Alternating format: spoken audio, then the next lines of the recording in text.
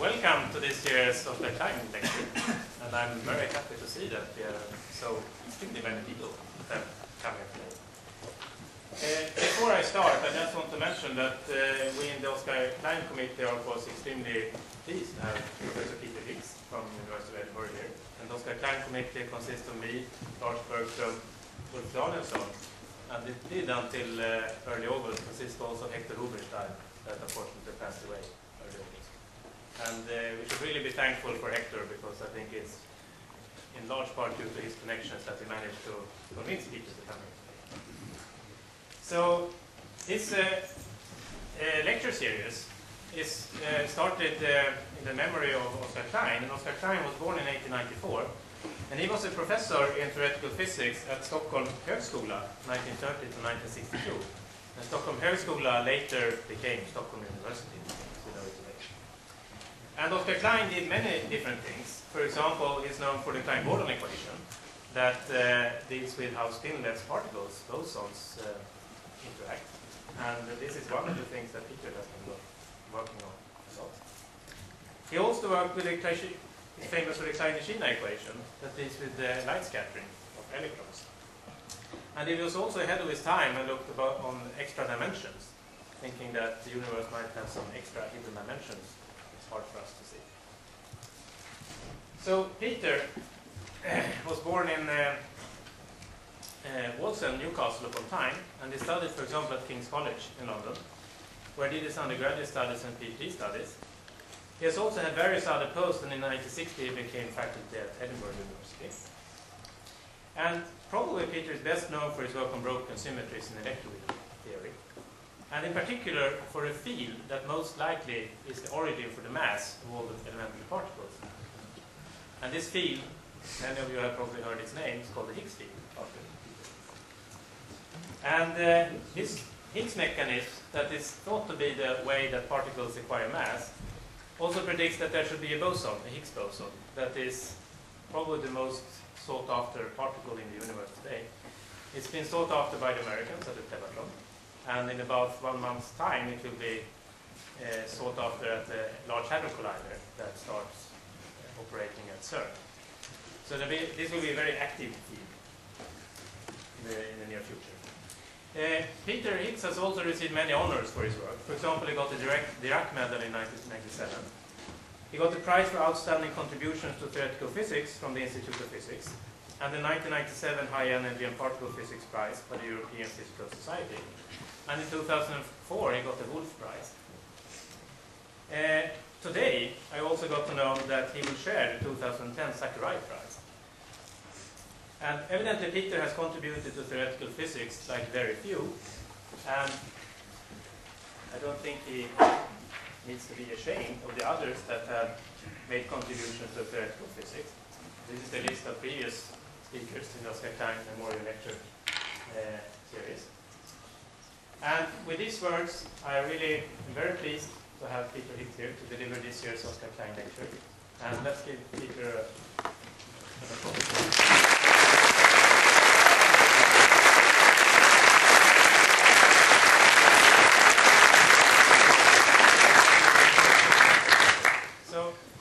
Peter asked that maybe we take questions after the lecture, and so please refrain from interrupting, and we take the questions afterwards. Well, I'd like to say first that it's a great honor to be invited to give a lecture in memory of Oskar Klein, who was one of the great pioneers of my subject. The title of my lecture, which I've given a few times before, well, it's, in a way, the lecture is coming home to Stockholm, because the title, My Life as a Boson, was inspired by the title of a Swedish film of some years ago, My Life as a Dog. So let me tell you what the plan of the talk is roughly. Although it's called My Life as a Boson, mostly I shall talk about how I came to do the work which resulted in the boson being associated with me, and only towards the end will I start what was truly my life as a boson after the name was attached. So, to begin with, I'm going to briefly say some things about the ideas of spontaneous symmetry breaking. Now, you probably 4 years ago, in the lecture by Yoichiro Nambu, heard something about this subject already. I've just listed a number of these stages in the development of these ideas in physics, which show how they originated in condensed matter physics and were transferred into particle physics primarily by Nambu, who was rightly honoured last year for his work by a share of the Nobel. So the prototype of the kind of thing that is now used in particle physics was the Bardeen-Cooper Bardeen-Cooper-Schrieffer theory of superconductivity, and Nambu and Jeffrey Goldstone brought these ideas into particle physics, and then I shall talk about the work in which Brout and Angler in Brussels and myself were involved in 1964, and how this led to the electroweak theory, formulated first in a simpler form by Glashow in 1961, and turned into a viable theory by Weinberg and Salam 6 years later, and then proved to be a really viable theory in the sense of being possible to calculate to all orders in perturbation theory by Veltman and 't Hooft in 1971. So that will be the first stage, and then my life as a boson really begins in 1972, when the Amsterdam conference following on 't Hooft's work contained a presentation by Ben Lee as a rapporteur, in which he attached my name to pretty well everything in particle physics involving spontaneous symmetry breaking, neglecting to give the credit which was due to all the other people on that list. So, coming to the story of my involvement, it begins in October 1960, when I was appointed to a lectureship at the University of Edinburgh. But really it begins a little before, because when I was appointed, I was told that I had to join the committee of the first Scottish University summer school in physics, which was happening in July, and my job, which had some relevance to this story, was the job of steward. Now, the job of steward was essentially to buy some wine and look after it and distribute it to the participants at dinner. And that I did with rather limited success, as you will hear.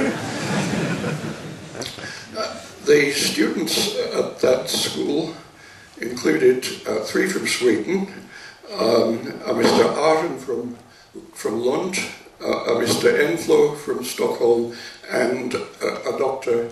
Bertel Laurent from Stockholm. They also included 4 who I will refer to perhaps as the Gang of 4, whose names will be familiar to some of you. Nicola Cobibo from Rome, Shelley Glashow, who was based on CERN but who had spent a year in Copenhagen, Derek Robinson from Oxford, and Tine Veltman from Utrecht. And these were students were the gang of four who stayed up half the night discussing theoretical physics of weak interactions, weak and electromagnetic interactions, and always missed the first lecture in the morning because they couldn't get up in time. The title of the school was Dispersion Relations, which was the popular technique of the time. So, let me briefly survey spontaneous symmetry breaking. In condensed matter physics, first of all, to say what is spontaneous symmetry breaking.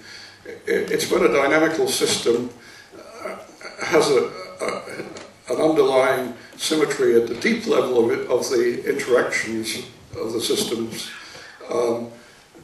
which doesn't manifest itself fully in the physical properties of the system. In other words, it begins really with the theory of ferromagnetism. Well, at first Weiss and then Heisenberg in 1928, and the symmetry was a continuous symmetry of rotations, but despite that continuous symmetry, which is obeyed by the interactions, the ground state of the system has a spontaneous magnetization in a selected direction in space. The selected direction might be anything, it depends on the history of the sample, but the ferromagnet does not display the full rotational symmetry that the basic interactions have. Coming closer to the kind of symmetry that is involved in particle physics, there's next the theory of superfluidity. Bogolyubov wrote a paper in 1947 in which he showed how you could form a Bose condensate of spinless particles, which would be their, say, helium atoms, and that the Bose condensate would spontaneously break a global Lie group U1 symmetry, which is the symmetry associated with multiplying the particle wave functions by a phase factor, e to the I psi changed to e to the I alpha psi. That's a more subtle, less geometric type of symmetry. I should say that the symmetries which condensed matter physicists discuss when spontaneously breaking them are symmetries which you wouldn't really dream of breaking any other way than spontaneously, because we believe that they're very basic to physics, rotations, for example, and then come to the next example, in superconductivity, such a symmetry is the one associated with the breaking of it is due to a charged Bose condensate, that is in the theory of metallic and alloyed superconductors, and the symmetry is now again of this type where a particle wave function is multiplied by a phase factor and the dynamics is invariant, but these are now charged particles, and this is the symmetry which is associated with conservation of electric charge by Noether's theorem, and the first theory of this type was due to, I've written Landau and Ginzburg in 1950. When I gave this lecture some years ago, I was reprimanded by Lev Okun, who said, it's Ginzburg and Landau. Ginzburg's name was first, and Ginzburg would be unhappy if he heard me call it the Landau and Ginzburg theory.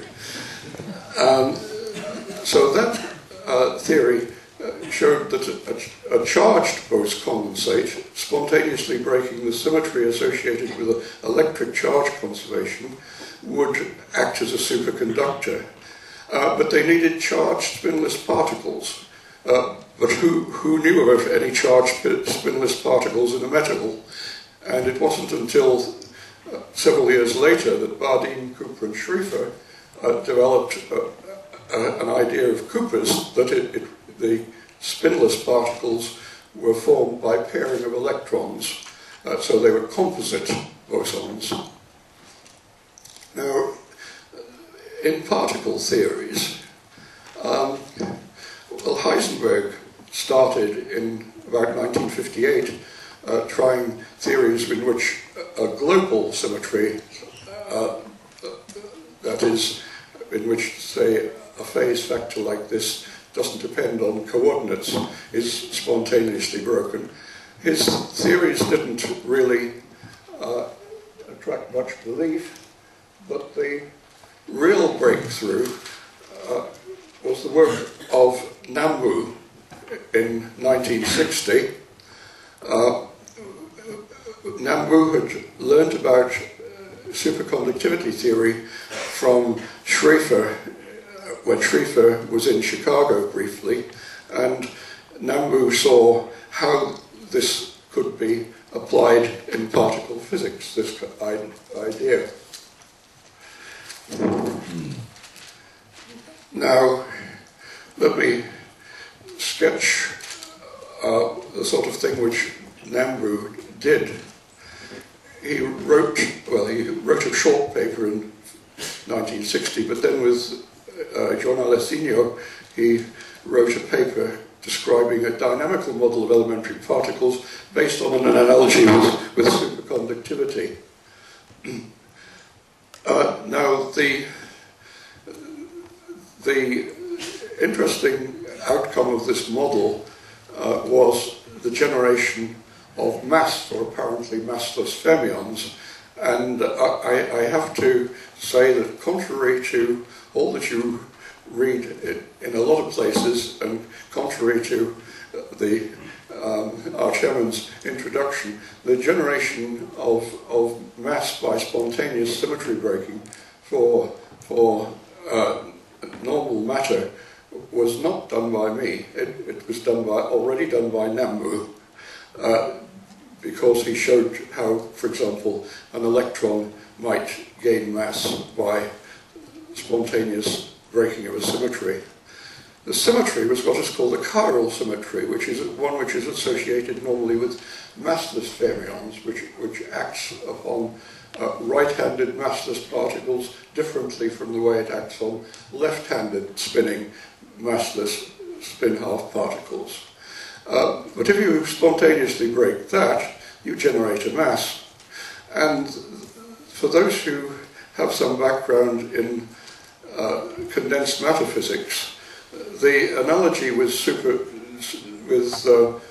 what happens in superconductors is roughly as I've indicated in these pictures. On the left-hand side, you have a metal with thank you. On the left-hand side, a metallic conductor has an unfilled energy band which stops at the Fermi surface of energy E0.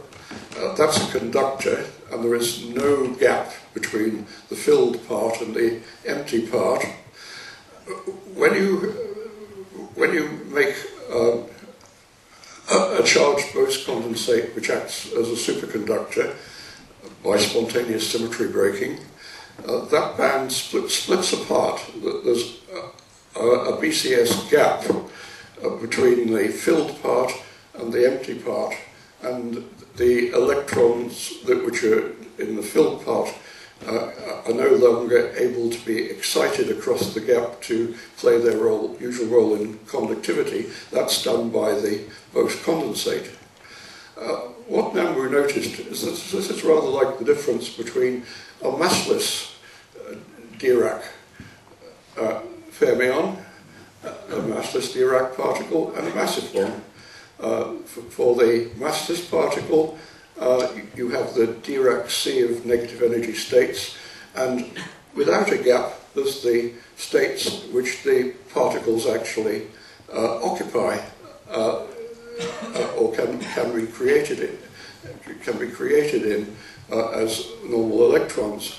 And now, if you spontaneously break the suitable chiral symmetry, you generate a gap between those two parts of the energy spectrum, so that the C is now separated from the normal electron states by 2mc squared, where m is the mass of the fermion.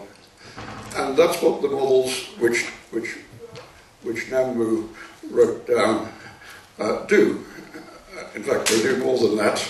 They also generate mass differences between isospin, members of isospin multiplets. So the generation of mass, or at least part of the mass for ordinary matter, is essentially the Nambu mechanism, although the condensate in Nambu's models is composite, just as in a BCS superconductor. The person who introduced a lot of conceptual simplification into the field was Geoffrey Goldstone, who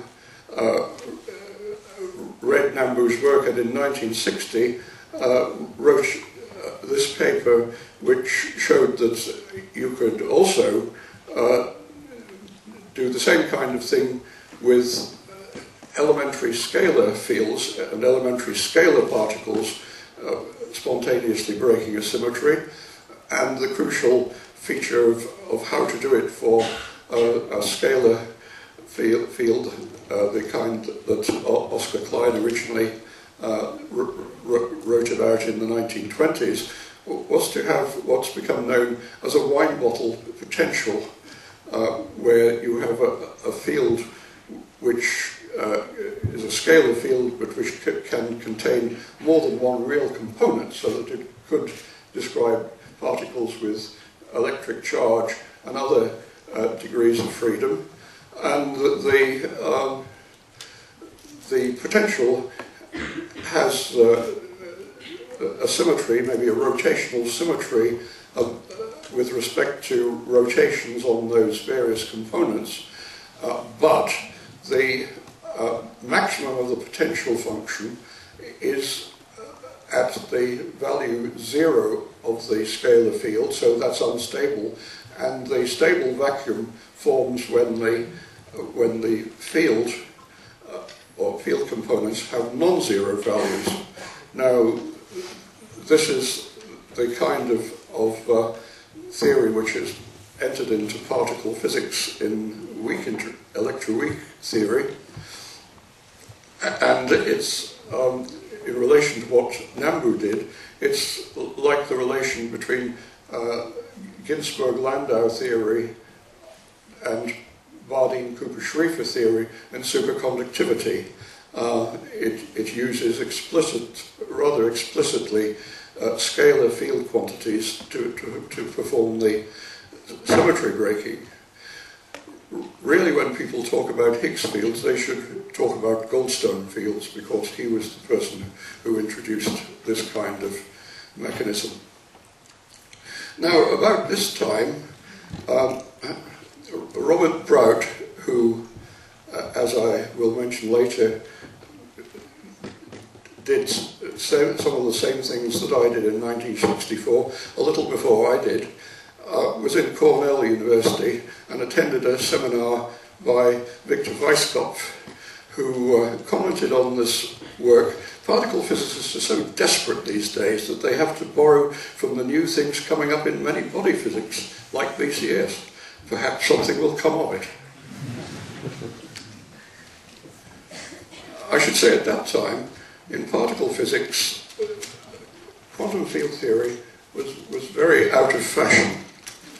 And a lot of people believed that quantum field theory was a sick kind of theory, even though it had been so successful in quantum electrodynamics. So the next part of the story is a theorem associated with Goldstone, which was finally written up together with Salam and Weinberg. Goldstone being a person who's quite reluctant to publish papers. Nambu and Jonas Lasinio had found that their models contained massless scalar particles. Goldstone made this intuitively obvious that this should happen in models with elementary scalars, and they were called Goldstone bosons as a result. It's intuitively obvious with the scalar field theories because the Goldstone bosons are excitations which go around the trough of the Weinberg, the trough of the wine bottle potential, and which require no energy to do so because that direction is flat, and so there is no mass for these excitations. And such theories of spontaneous symmetry breaking are apparently bound to contain such particles. The theorem was formally proved in a form saying in a manifestly Lorentz invariant quantum field theory, if you have a continuous symmetry under which the Lagrangian is invariant, then either the vacuum state is also invariant, that's the traditional type of quantum field theory, or there must exist spinless particles of zero mass. And I should emphasize the word manifestly in the formulation of that theorem because that's where I came in to the story later on. Now, if the theories of the Nambu and Goldstone type predicted massless scalar particles, it was a disaster for that program. Because massless scalar particles are really the easiest kind of particles for experimentalists to detect. There's no threshold for producing them. And not only would experimentalists have found them easy to detect, but also they would be generated rather easily in stars and upset all the successful theories of energy generation in stars, which say the primary process would be electromagnetic. Anything which is scalar radiation goes that much faster because it can be monopole radiation rather than dipole radiation. So this was a crisis for the Nambu-Goldstone work. And in 1963 and 64, the question was, can you evade that theorem in some way?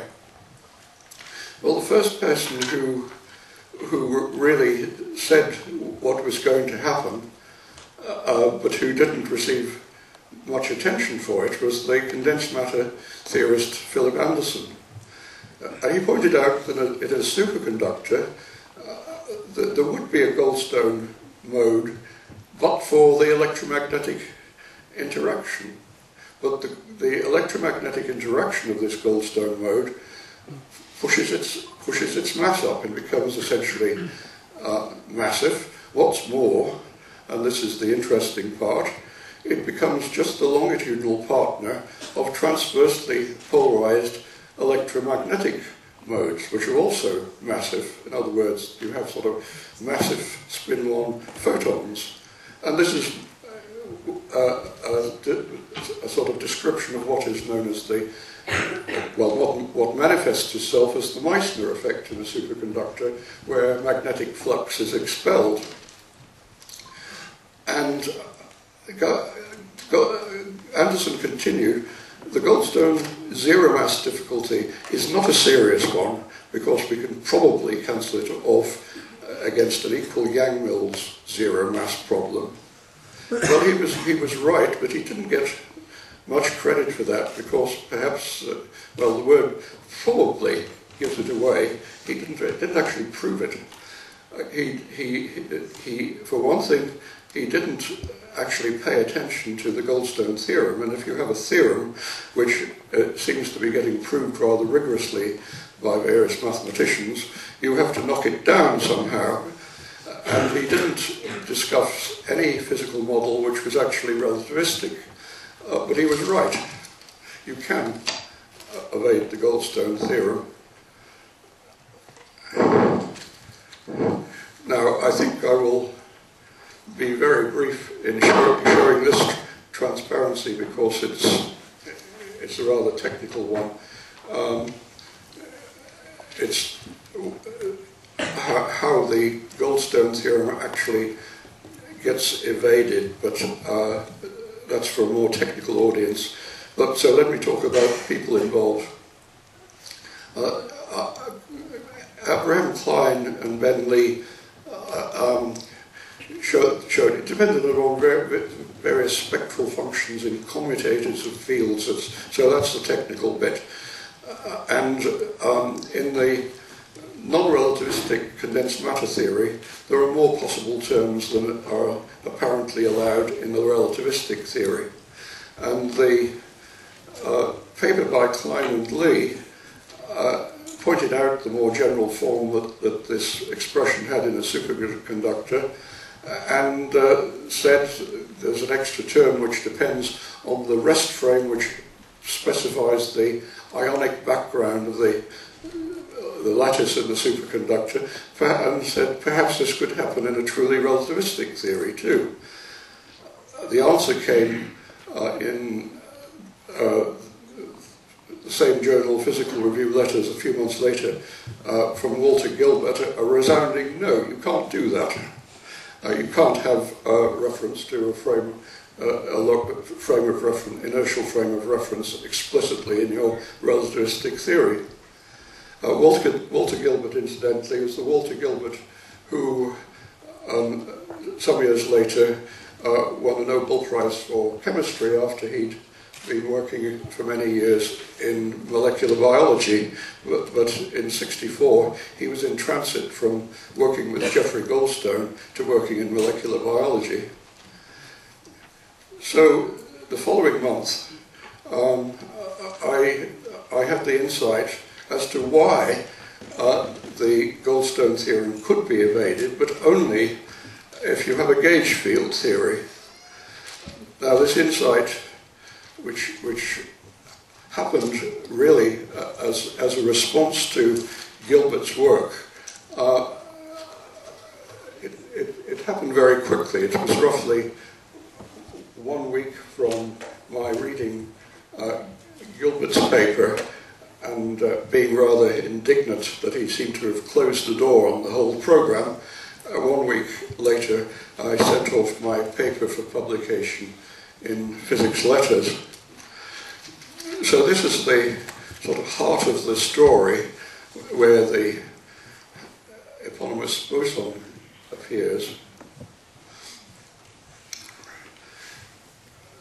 So this is just a bit of chronology. I read the Gilbert paper on Thursday, the 16th of July,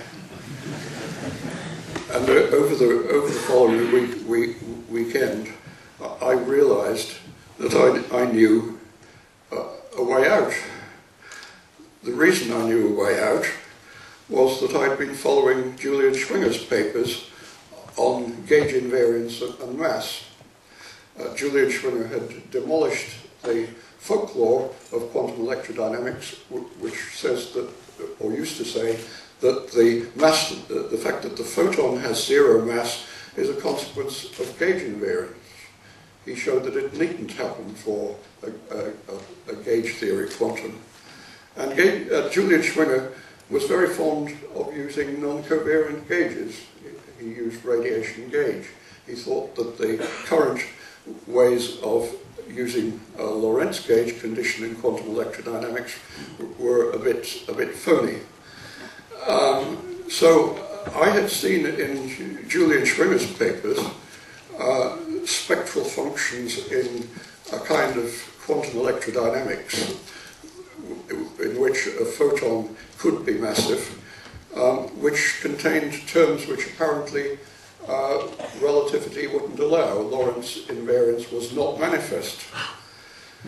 So I wrote a short paper which was published in Physics Letters saying that coupling the system to a Maxwell-type gauge field is the answer.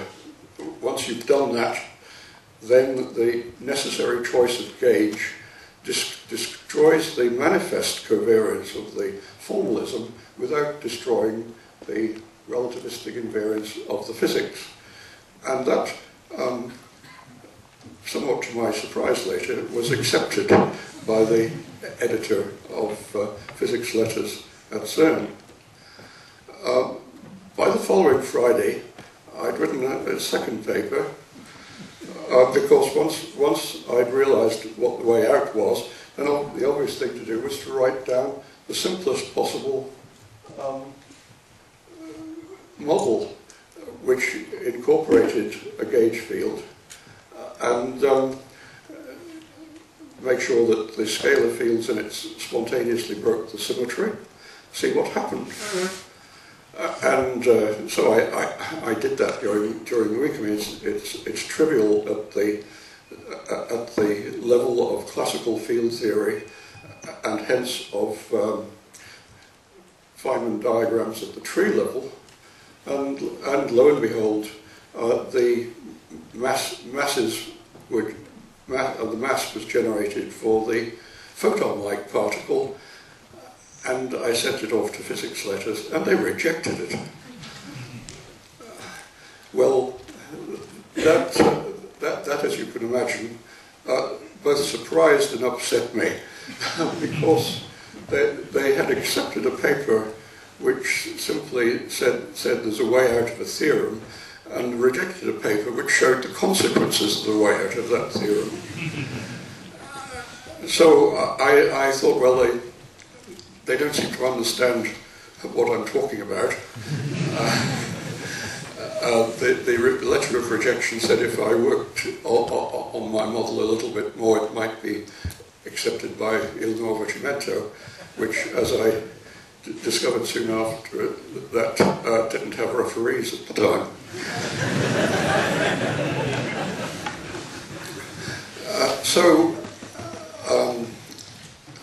I think that, well, I don't know what the date is. Okay, it's in August. I revised my paper by adding some extra remarks. And amongst the remarks was one which said, it is worth noting that an essential feature of this type of theory is the prediction of incomplete multiplets of scalar and vector bosons. So that was what was later called the Higgs boson in this model, but it wasn't physics yet. And I felt at that point that I had to say something about why one should be interested in this kind of theory. So that was accepted, and many years later I met Nambu, who revealed he'd refereed it. And he drew my attention in the referee's report to the work of Onler and Brout, broken symmetry in the massive gauge vector mesons, and that was published before mine. And the story I heard when I first met Robert Brout, which was not until 1992, was that they'd not been very sure whether they got everything right in their paper. They'd been using Feynman diagrams and not Lagrangian field theory, and they weren't sure whether they were really respecting gauge invariance. I was using Lagrangian field theory, and I was pretty sure I was respecting gauge invariance, so I was more in a hurry than they were. But they were really the people who had priority in discussing the mechanism which is commonly known as the Higgs mechanism, which is, strictly speaking, the mechanism for generating the masses of the gauge particles. And it's, strictly speaking, not the Higgs mechanism, it's the Brout-Onler Higgs mechanism. I once met somebody in Aachen, where I'd been invited to give a talk, who confessed he'd just come back from Brussels, where he'd given a talk on weak interaction theory, and in his usual way he'd referred to the Higgs mechanism, and then to his horror he realised who was sitting in the front row. And he attempted to recover by saying, in accordance with custom, I used the name of the person whose name is shortest for this mechanism. The voice from the front row said, my name has 5 letters too.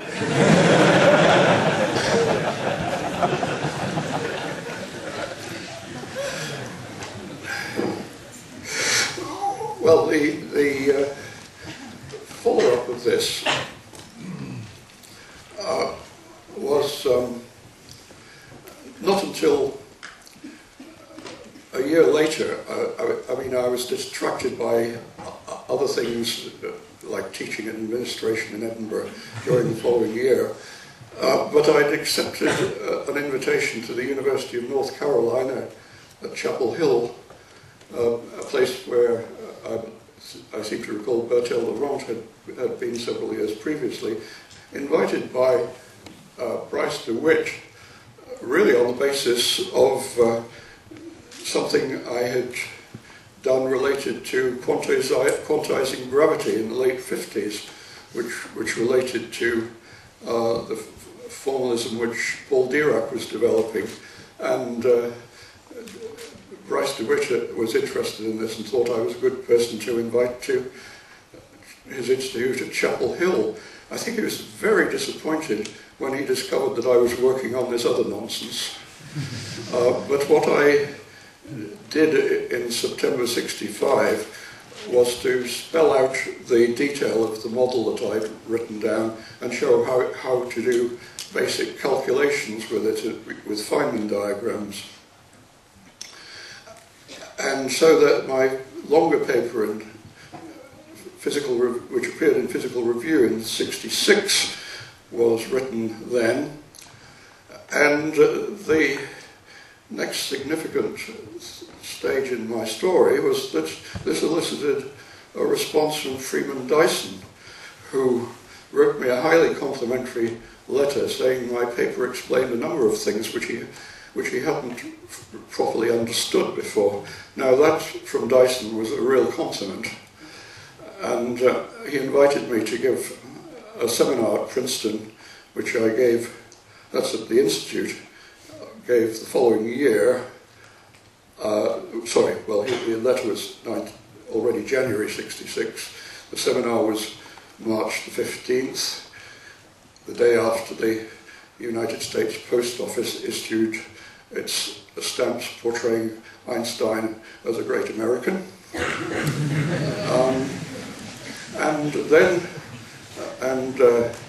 Here comes my first encounter with Oskar Klein. I'd already, before going to Chapel Hill, I'd encountered Stanley Desser, who's Oskar Klein's son-in-law, at a general relativity gravitation conference in London, and hearing that I was going to Chapel Hill, he'd said, well, let me know if you're going on a seminar to talk so you can include us.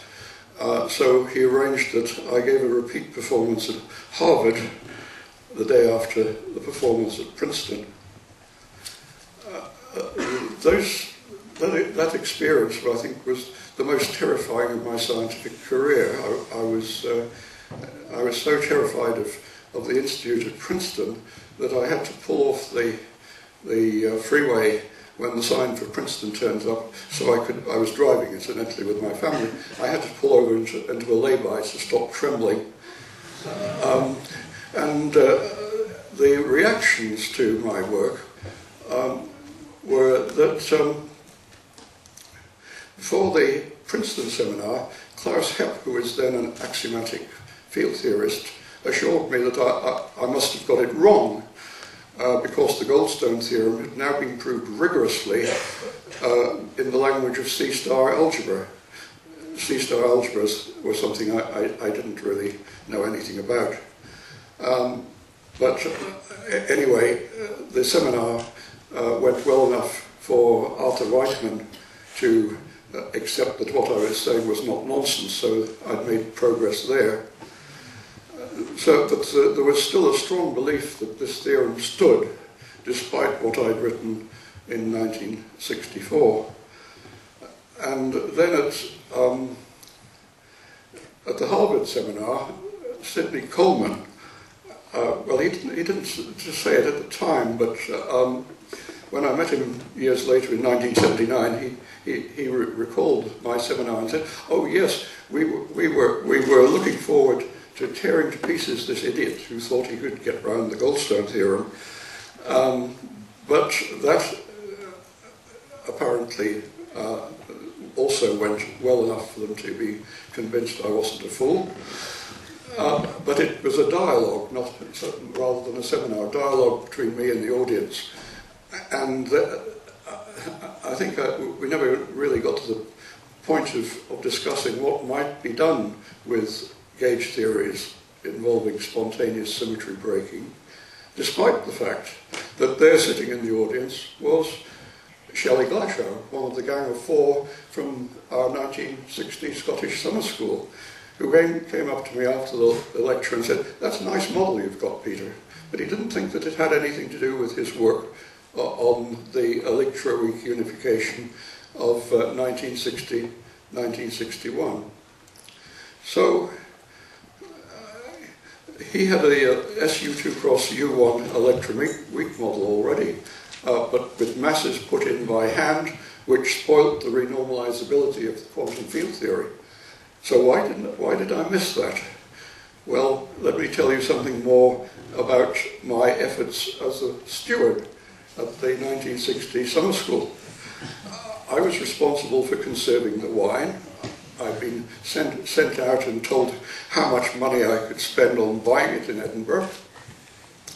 The summer school was in an adult education college a few miles from Edinburgh, and the storage didn't include a lock on my wine cupboard. So I was busy conserving the wine, while, as I discovered several years later when I met Kabibo again, the gang of four were intent on non-conservation of my wine. And I learnt that my leaky wine store had fueled their late night discussions on electroweak interactions. And of course, as I was the person who was supposed to conserve it, they didn't encourage me to join the party. So I didn't learn of Glashow's theory as early as I should have done.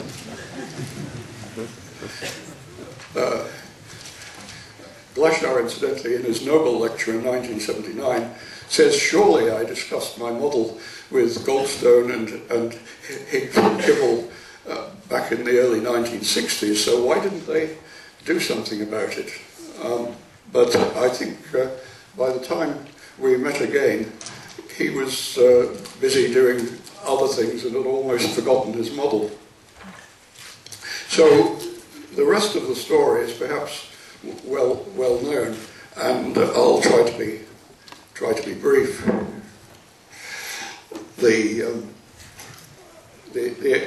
real unification of electromagnetic and weak interactions came with the paper of Weinberg in 1967, the autumn, the theory of leptons, and similar work by Salam, which was published in a Nobel Symposium the following year. And basically that is a joining together of Glashow's model with my account of spontaneous symmetry breaking in a gauge theory. Just getting the symmetry right and discarding the explicit mass terms which Glashow had. And it took a few more years to be sure that electroweak theory of Glashow, Weinberg, Salam was truly viable, and it needed the work of, well, the work first of Feltman and Toft, and then of Toft himself for the massive gauge theory, to show that the theory was a renormalizable field theory with the masses generated by using scalar fields.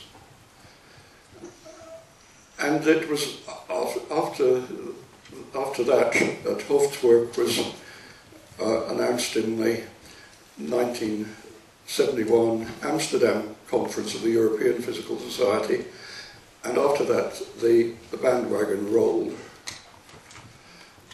And the following year, at the International Conference at Fermilab, Ben Lee, as I mentioned at the beginning, reported on renormalizable electroweak models with lavish attribution of ideas to me and not much attribution of ideas to anybody else in the story.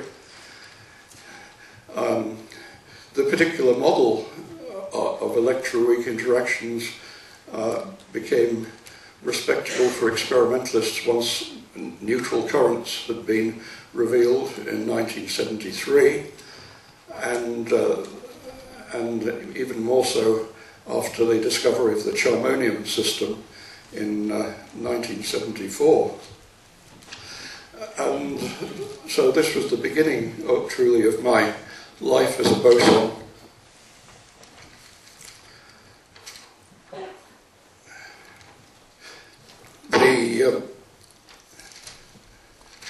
The most crucial paper for getting experimentalists interested, after they had been persuaded to take the electroweak theory by discoveries like neutral currents and the charmonium discovery, was the work of John Ellis, Mary Gaillard, and Dimitri Nanopoulos. This phenomenological profile of the Higgs boson. The content of that paper was largely they're saying, well, we don't know much about it. The parameters are still too unconstrained. We can't really tell experimentalists where to look. This was during the design and later the building of LEP. So they said we should perhaps finish with an apology and a caution. We apologize to experimentalists for having no idea what is the mass of the Higgs boson, unlike the case with charm, and for not being sure of its couplings to other particles, except that they are probably all very small. For these reasons, we do not want to encourage big experimental searches for the Higgs boson, but we do feel that people performing experiments vulnerable to the Higgs boson should know how it may turn up. Fast forward to 1989, and the story is very different, because at the time of the writing of the Higgs Hunter's Guide, which was meant for the ill-fated superconducting super collider in Texas, LEP had done, LEP had just started, but so much had been done by then indicating that the standard model was working, and LEP, of course, just refined the measurements on the various parameters. But the authors of this had the following comment: the success of the standard model has been astonishing. The central problem today in particle physics is to understand the Higgs sector.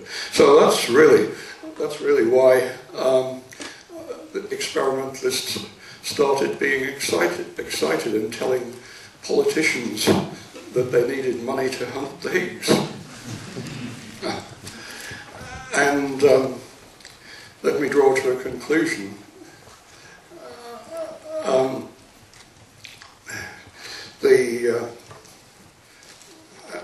As many of you will know, the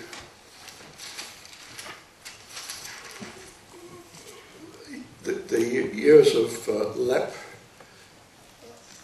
resulted in bounds on the likely Higgs boson mass, so that it's no longer something very vague as it was when John Ellis and the others wrote their paper.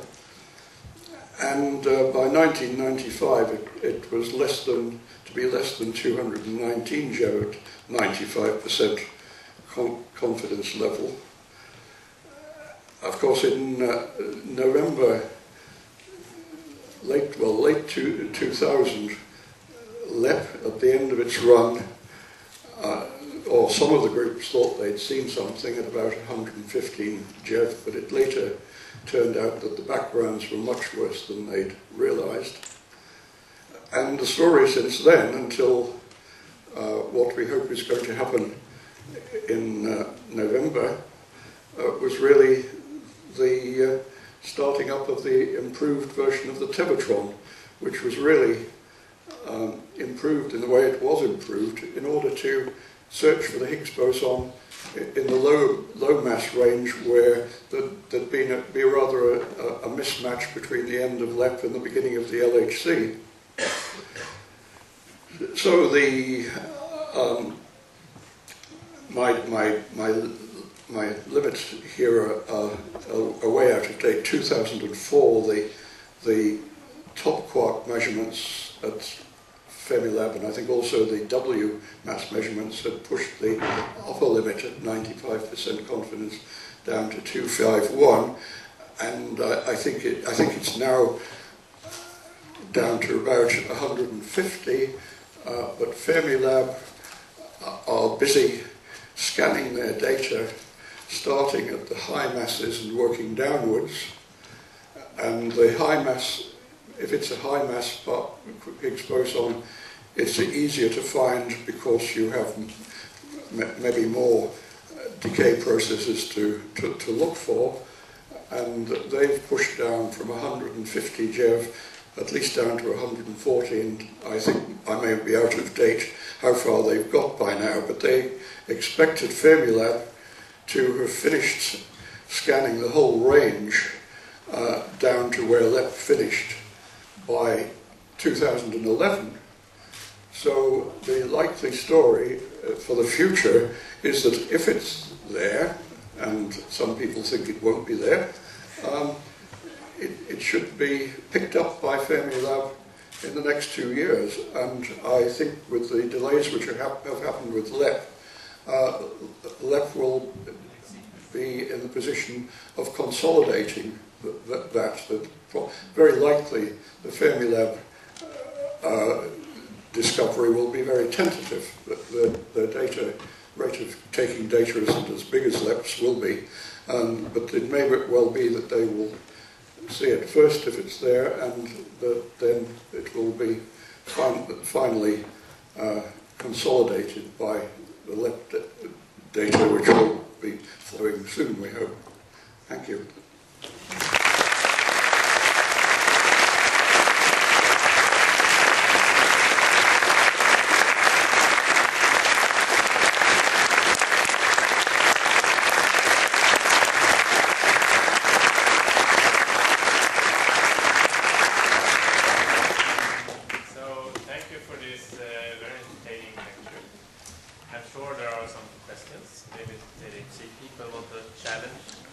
Claim that the Tevatron will be first. Are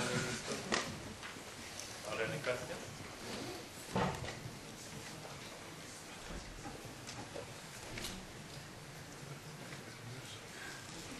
No questions. Everything is crystal clear. And we know that the Tevatron will find it first. I see Kerstin laughing up there. Okay. So, if there are no questions, I propose that we proceed with the prize ceremony. So, on behalf of the Oskar Klein Memorial Lecture Committee, that has support from the Royal Academy of Sciences and Stockholm University, it's my pleasure to hand over this year's Oskar Klein medal to Professor Higgs. Thank you very much. That's a great honor.